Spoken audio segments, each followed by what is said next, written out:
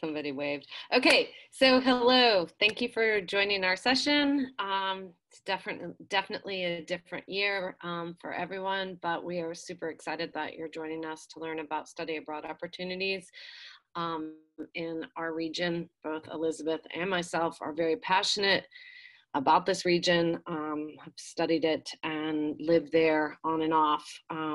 So we're really happy to be able to talk to you about this. My name is Molly Kane, and I represent the School of Russian and Asian Studies. SRAS is our acronym.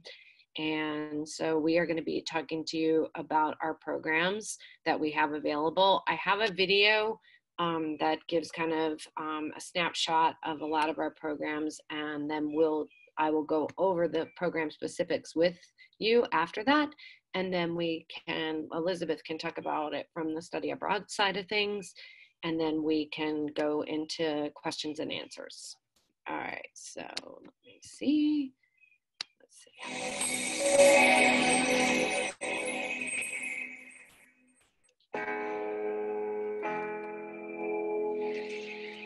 SRAS is a team of consultants and advisors dedicated to the rich educational opportunities by locations across Eurasia and beyond.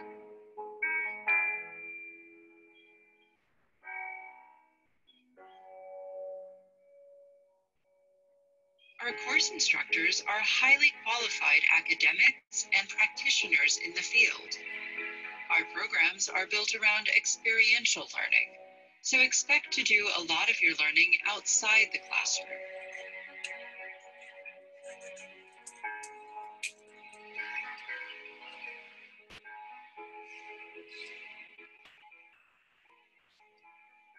Our language classes support everyone, from the total beginner to those at an advanced level and heritage speakers.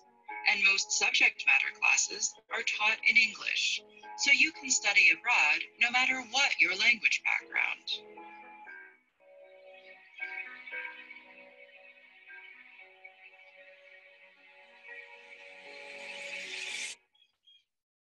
We've designed all our curricula with Western credit transfer requirements in mind. SRAS collaborates with our partner institutions abroad to combine rigorous academic experiences with all the other services international students need. Things like help obtaining a visa, local orientation, insurance, 24-hour in-country support in the credit transfer process, cultural programs, travel options, and opportunities for internships, volunteering, research, and writing. We'd go out and speak to police, and we spoke with the deputy commissioner. She took us to a visit to a prison, and we got to speak with all the prisoners, the guards. So I have never had such a hands-on education pertaining to the criminal justice field. In your free time, you're exercising what you learned in the classroom. So it's a good balance of practical knowledge and then exercise for practical knowledge outside. For me, it gave me an opportunity to develop myself professionally and as a student. But I feel like I have a perspective that nobody else in my area studied, at least in my university, has. So SRAS gave me the opportunity to live in the city as well as study in the city. I don't know anybody else who's been on study abroad to Eastern Europe who can say that, definitely.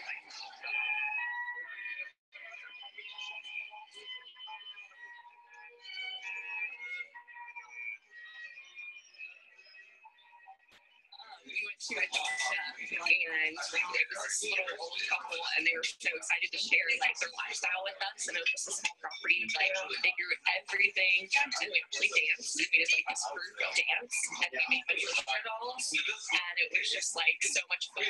My favorite spot, actually, this is one of my favorite spots. The Chiquito Gallery. It's where they house a lot of famous Russian paintings. So you'll find portraits of Tolstoy or Dostoevsky, or one of my favorite paintings by Mikhail Nestorov called the soul of Russia, roots the soul of the people. And these are the paintings that I kind of like personally kind of grew up with, just looking at and just in books. And when you just go see it in your real eyes, you know, it's one of those very magical kind of experiences. And these are things that you actually really can learn from schools. We were basically building the trail from like the part that it ended. So we were out there with pickaxes and like little scissors to weed and like hose to take the soil out and build a flat trail and kind of continue on from the last point that it was people worked on it. It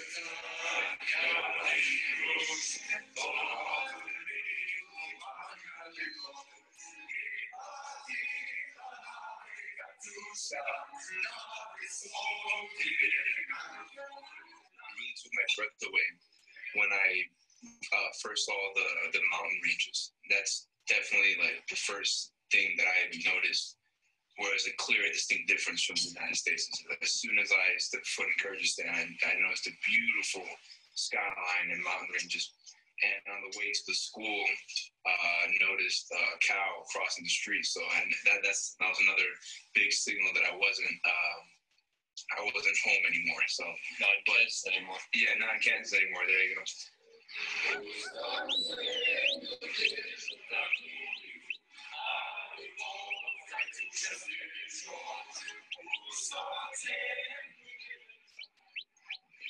I am so glad that I'm here. I love my teacher. I love my friends. I love the city. I love everything about it. To help finance your study abroad, we also offer funding opportunities for students who research, write, and create visual content for the SRAS family of sites, which cover geopolitics, pop culture, language, and much more. Working on our sites not only helps you build a portfolio and resume, it also complements and deepens your study abroad experience. Study abroad in Eurasia just might be the next step in your education, career, and personal development. Contact SRAS today about the many ways to learn, explore, and build your resume abroad with us.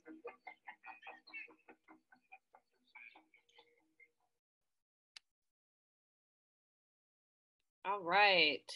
So, can you guys hear me okay? Is everyone able to hear me? Sounds good. All right. So we're good, right? Yes. And students, when you have questions, you can post them in the Q&A or in the chat, and I will be able to answer you in real time. All right. So I don't know about you, Elizabeth, but when I was watching that, it sure makes me homesick because I sure haven't been there, didn't get there this summer. And I love that video because I know a lot of those students personally, so it's kind of exciting to always watch it. So we are the School of Russian and Asian Studies that I mentioned, and we have 3 programs that are approved with Ohio State. We have Russian as a second language, which is available in St. Petersburg, also in Moscow, and in Irkutsk. And so the different offerings that we have is we have semester-based programs, and we also have summer programs. I'm just going to launch into a little bit about each of the schools and the cities, and then maybe after that, you guys could come up with, if you have questions in particular, then I can address those. But I'll start in St. Petersburg because that's one of our programs that's probably the most popular. I think it, for many reasons. I mean, St. Petersburg is such a beautiful city, but it's a manageable city versus a Moscow. I mean, it has a smaller feel to it. It also has that Western European kind of feel with all the beautiful museums and palaces that are there. We work with St. Petersburg State, and we are literally 2 blocks away from Nevsky Prospect. So the main street that goes through St. Petersburg. And if you wanted to walk to the Hermitage, for instance, it might take you 10 minutes. So you can't get any more local, central than that. The school itself, we have dorms that are right there. And so how those work is you have your own room, which is really nice. It's a pretty small space, but you have a bed, you know, have a little study desk, an armoire, and you have your own bathroom actually. How you do with laundry and cooking is there's a communal kitchen on each of the dorm floors. In terms of like security, there are two security guards that you have to go through. The first being on the outside of the building. And then once you get in, you have to show, you know, like a propusk, like your pass to get through. And then once you get into the building yourself, it's as well, there's another guard. So in terms of security, I know that sometimes that comes up. A lot of students feel nervous about that. I think we make sure that we keep you guys safe the entire time. And you don't have, there's not a curfew, so you don't have to do that, come back early in the evening or anything like that. It's just, I wanted you guys to know that there's that safety net that's there. In terms of courses during the semester, students, one trend that I'm seeing more than maybe when I used to study abroad is not just Russian as a second language. People are definitely studying Russian, but they're also taking other courses along with that. That is a possibility. Maybe you want to take a humanities course, a history course, museum studies course. St. Petersburg State has those classes that you can also take as well. It depends on what term that you're there, but I can give you some examples of some cultural events and activities that we include into our program. If it's in the winter, we might go to Murmansk and we might try and see the Northern Lights. If it's in another thing that's very popular that we do in the summer and during the semester is that we have an imperial ball. And you dress up as your favorite czar and learn classical old dances. That is really, really, really, students love that trip. In the summertime, obviously, all the palaces in and around St. Petersburg are just amazing. And so our students spend a lot of time with our guide that we've been working with for a very long time, Sergey, and get to go see all the different palaces around St. Petersburg. Always in our programs, if you're in St. Petersburg, there's going to be a Moscow trip included. And same with Moscow, you'll get to go to St. Petersburg. So you'll spend a weekend in each of the cities, depending on where you're studying. It will include an SRAS, staff that will be with you at all times and giving you a tour, so you're not just left on your own. You'll have a little bit of your own free time too, but so you will definitely hit the two big main cities in Russia. So the second, since I'm mentioning Moscow, I'm going to launch into that. We work with Higher School of Economics, and we also have a program at MGMO, which is the division of Moscow State University, but it's with, it is the International Studies. Students that are from OSU that are studying in the summertime, Russian as a second language, that is only at Higher School of Economics. If you're doing a semester program, students can study at either one of those schools and also take international relations, poli-sci courses. Those are taught in English, then you'll study Russian alongside that. The dorm situation is a bit different in Moscow. There's two, well, at MGMO, it's right there, it's walkable distance. At Higher School of Economics, it's about probably like a 30-minute commute, maybe tops. That's with walking from the dorm to the metro and going across the river. I did it when I was there last summer just so I could experience it. I know that it sounds like really nice to kind of roll out of bed in St. Petersburg, have your own room, and then just go to class upstairs. that's great. But I also like it that if you're in Moscow, you have to commute, you have to engage with the city, you have to speak Russian, you have to buy your tickets and things like that. And then you're always looking at, like, signs and everything in Russian. So I think there are pluses and there are definitely pluses and minuses to both of those scenarios. The dorms in Moscow are shared. Again, you'd have a communal kitchen and laundry facility that's there as well. In terms of food, because that probably can come in, there are not meal plans that are included with us. Russian food has come, I mean, leaps and bounds from where it was when I studied there. It is actually quite amazing. And there are tons of cafes and bakeries and all kinds of things, and it's super affordable. And the other thing that probably wouldn't make sense is that, your cafeteria or stolovna, that's on the campus, those you can eat a lunch for about maybe $2 or $3, and that's a pretty hearty lunch. I mean, that's like a kotleti, kasha, little salad, and like maybe some kompot, something like that, for maybe $2 or $3, and some black bread.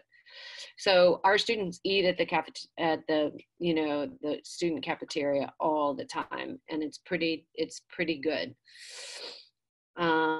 And the last place that OSU has recently added to the options with us is in Irkutsk. I always say don't default to, barren wasteland, prisons, just that's kind of what everybody thinks about when they think about Siberia. But in fact, it's quite a remarkable place. And you could see in the video, in the summertime, our students spend a lot of time at Lake Baikal. There's service learning projects that can be done. We also do some research with the lake. So for our biology majors or anybody that might be studying zoology, or they would like to work with the Irkutsk State University there, and we can help set up some research opportunities for students. You can also, there are two options in terms of housing in Irkutsk. You can live in the dorms, but in Irkutsk you have the option to do a homestay. And so you can live with a family, and that includes 2 meals. So that would it's usually your breakfast and your lunch, and then your dinner usually is on your own. So,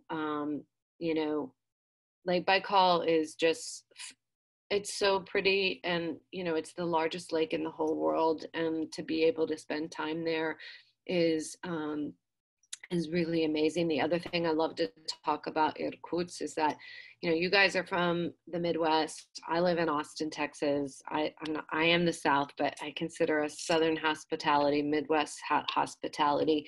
That's what Irkutsk feels like. It has that very laid back, and people are very approachable.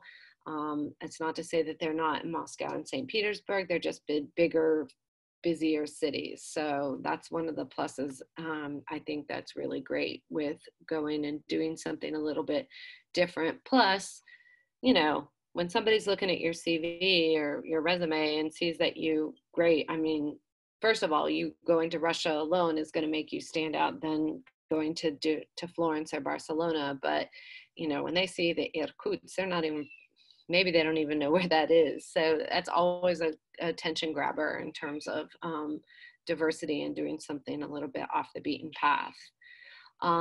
In terms of scholarship opportunities, you can, let's see if I can, there are so many different opportunities that we have for our students. I didn't go to the right page. I can't multitask. I should be able to do this, but I'm not. I want to stay on with me talking. So what we do is we have a series of different kind of scholarships that we offer to you. I usually say students that are studying Russian tend to be a little bit more scholastic. So if you have a 3.0, you tick the box, you get $500. I mean, for just ticking a box, and that's half your plane ticket. And people will say, well, that's only 500. again, half your plane ticket, and then you can keep applying for other scholarships. We've got diversity need, we've got merit. What we do is we have challenge grants, and what those are is we will give you a scholarship for your tuition, for your program with us, and in turn, you do writing for us. We have a family of sites, and it has everything from geopolitics to pop culture. So I always try and tell the students, don't think that I'm just going to sit there and make you talk about the US relations between Trump and Putin. We've got cat cafe, you know, culture in Moscow, or coffee culture in St. Petersburg. There's everything. So I encourage you guys, if you're looking at doing a program, to go to our family of sites. Read some of those student articles, because I think it really helps having a student perspective on things. And clearly, if you have financial aid, you can use your financial aid towards your study abroad experience during the semester. I'm sure Elizabeth will get more into the university side of things, but I just wanted to make sure that you guys knew that there are scholarship opportunities with us, and that we also list other opportunities. So there's, you know, you're studying a critical language.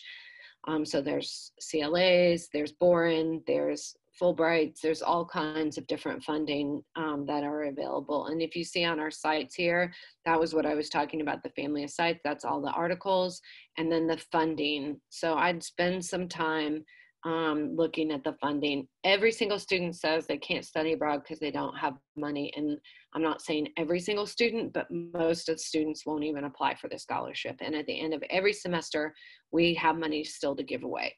And I don't know why that is. Maybe they think that they won't get it. I say this in every presentation: apply, apply, apply. Just go for it. Trying to think of anything else. I think I'm going to stop there and then let Elizabeth talk about the OSU side of things, and then we can get into question and answers. Sure thing. All right. Thanks, Molly. So I'm back. And the OSU side of things is, I hope, relatively straightforward. So what that means is you are going to apply to both, right? So you're going to submit an OSU application and an application to SRAS. You will do it through our individual websites.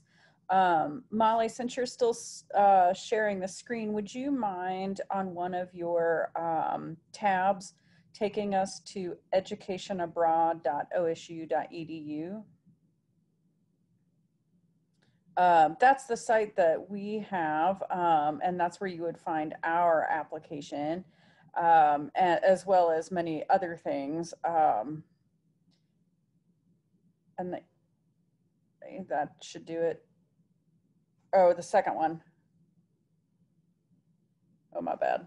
That's our new website, though.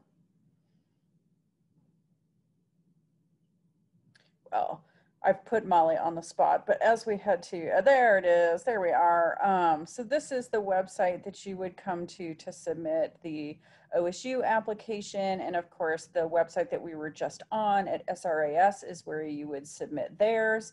And we ask that you submit both applications by our deadline. So for those summer programs in St. Petersburg and Moscow, that would be a February 1st deadline for both. And then for Irkutsk, you could look at the summer, which would be February 1st, or for next fall, which would be a March 1st deadline.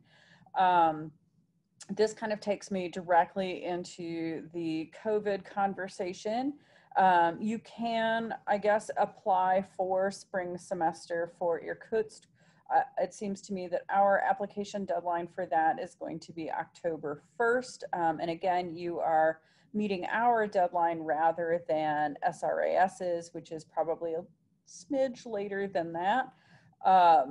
And when you start an application for spring, you're going to get an automated email from our system that just sort of lets you know that we are monitoring the situation, right? We are aware that there is a global pandemic. It's in all the papers. But we don't yet know if the university, and this is really the upper echelons of the administration, will ultimately make a decision about international travel for Ohio State faculty, staff, and students.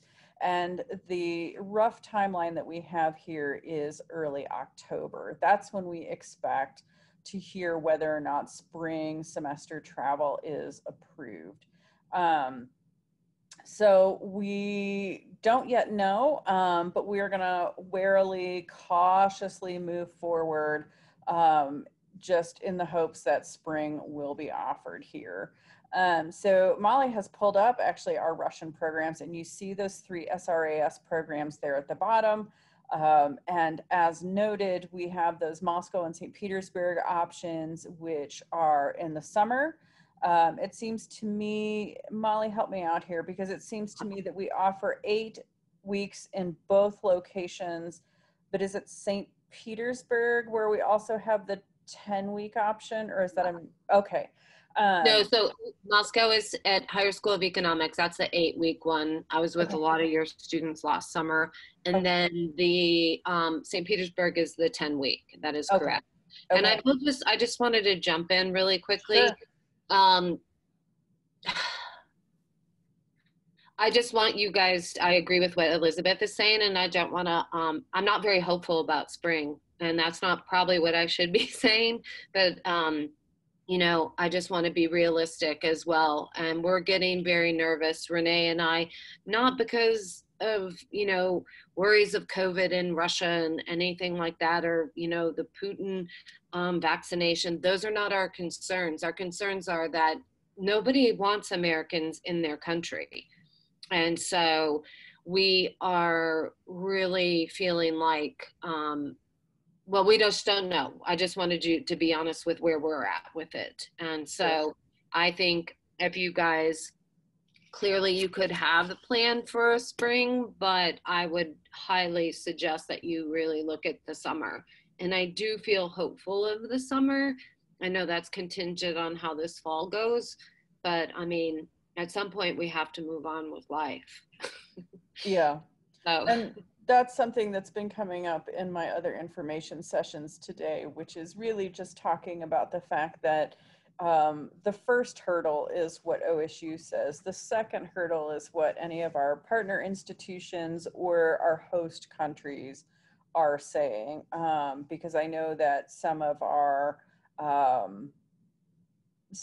partners are not forecasting an ability to open spring. So that's going to really color what our options are. And then, of course, as Molly was saying, there are a number of countries that are simply not allowing Americans in or have lengthy quarantine times.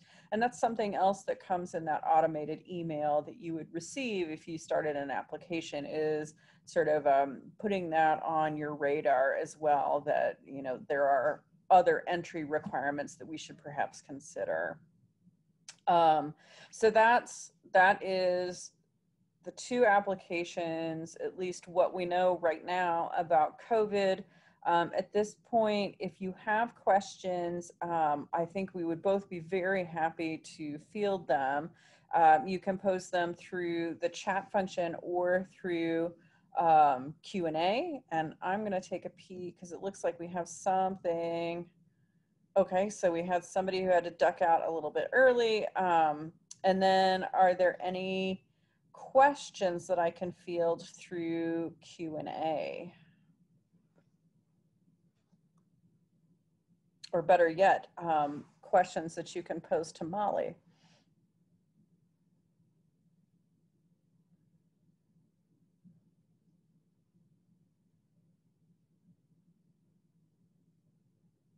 Okay. Oh, okay. If we have relatives in Moscow and we go to study there, can we stay with family, or are we required to live in the dorms? I think that that would be, you know, I'm going to jump in and preempt Molly, who may have a different answer. The first thing that we would want you to do is to run that by our International Travel Policy Committee. This is a sort of a multidisciplinary committee made up of upper administration at Ohio State. They tend to review these sorts of requests to live in non-provider sponsored housing. I don't want to speak out of turn and say, sure, everything is possible. But I do at least want to let you know that there is, I think, an appeal or a request process for that. And we would then see what SRAS says. Is that even a possibility? Yeah, we don't require our students to stay Okay. in our housing so at any of our locations, Okay. but we default to the home institution on their policy. So we would look to you for that answer. Sure. No, that's great to know. Yeah. So that would be, I guess, more on us than it would be on SRAS, but it is a question that we could absolutely explore should you pursue that option. And that comes up all the time. Amira, I think she was the one that asked that. Mm. Because we have a lot of heritage students that are learning Russian, that, you know, but then they want to go and be with their relatives and practice, actually. So that we do have a lot of heritage speakers Mm-hmm.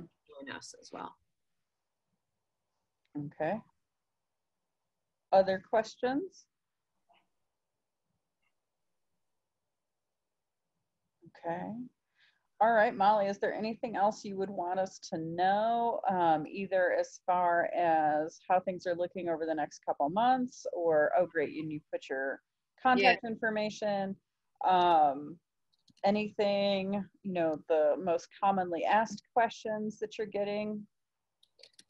Yes, hold on, just please. I can.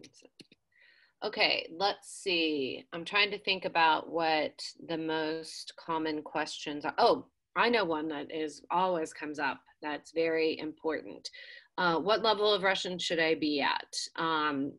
You could never have Russian, never taken it. We have students that come there that are starting from from scratch. What we do is once you arrive, you'll take an exam, and then what we do is we'll put the students in different groups. What we'll do is after about a week or 10 days, we'll assess how are you doing in the class. Is it too easy?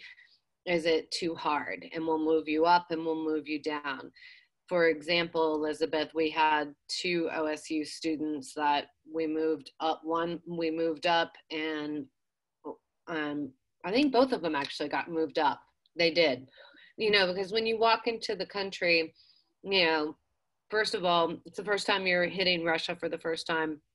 You're completely, you know, it's culture shock.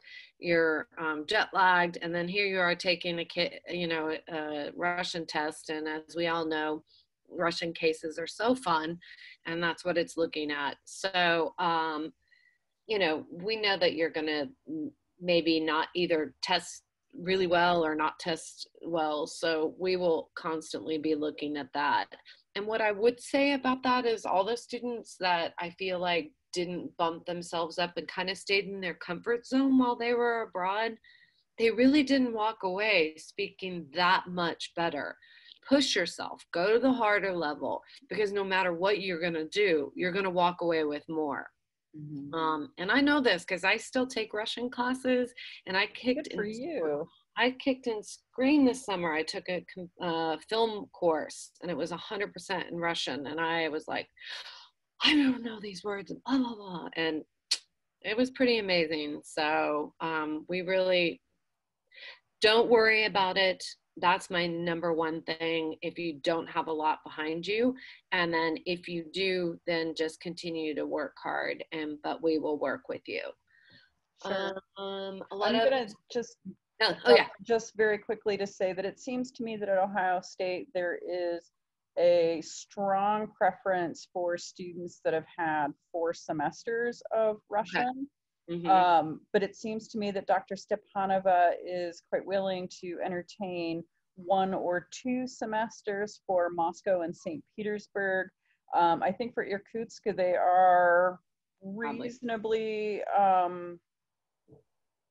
I guess there is a stronger preference for that foundational Russian before going out to Siberia, but certainly for Moscow and Peter, 1 or 2 semesters is a petitionable amount.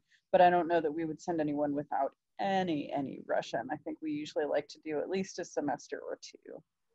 Yeah, I would think that that would probably be preferable, but we do have the blue. Yes, SRAS can do all the things. A lot of students ask about traveling. That's another question. Can I travel while I'm there? It depends on which countries we're talking about, and visas. It can get a little bit tricky. So we would just need to understand what countries you were looking at traveling with. If you were thinking about leaving Russia while you were studying abroad, or what we usually suggest to our students is that you travel before or you travel at the end, and then you just don't mess with the visa.